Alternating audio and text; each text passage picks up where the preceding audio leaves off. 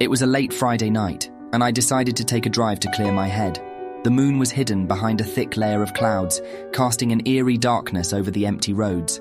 I felt a sense of unease, but dismissed it as my imagination running wild. As I drove further into the night, the atmosphere grew increasingly unsettling. Streetlights flickered as I passed, and I noticed a few abandoned cars on the side of the road. My eyes caught glimpses of shadowy figures lurking in the trees, but I convinced myself it was just the tricks of the night. Then I saw her, a hitchhiker standing by the road, her thumb outstretched. Reluctantly, I pulled over and let her in. She was quiet, almost too quiet. When I glanced at the rearview mirror, she had vanished. My heart pounded in my chest. I was alone again. My mind raced with paranoia. I felt like I was being watched, followed. Every turn I took seemed to lead me deeper into an endless labyrinth of darkness. Just when I thought I couldn't take it anymore, I saw a gas station up ahead, a beacon of hope. I pulled in, relieved. The attendant greeted me with a smile that seemed a little too wide, his eyes a shade too vacant.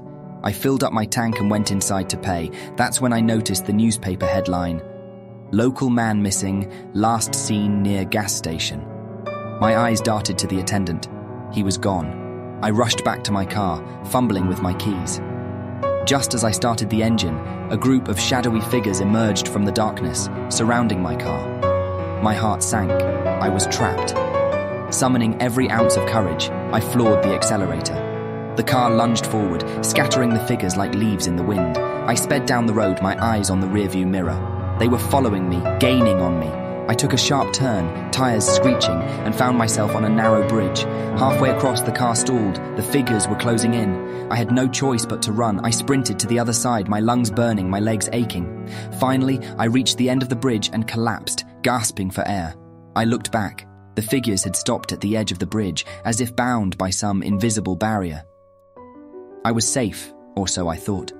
As I turned to leave, I found myself back at the beginning of the bridge, the figures waiting for me. I realized then that I was trapped in a never-ending loop, a nightmarish cycle with no escape. And so, I write this as a warning to anyone who dares to venture into the night. Beware the road that never ends, for once you enter, you may never leave.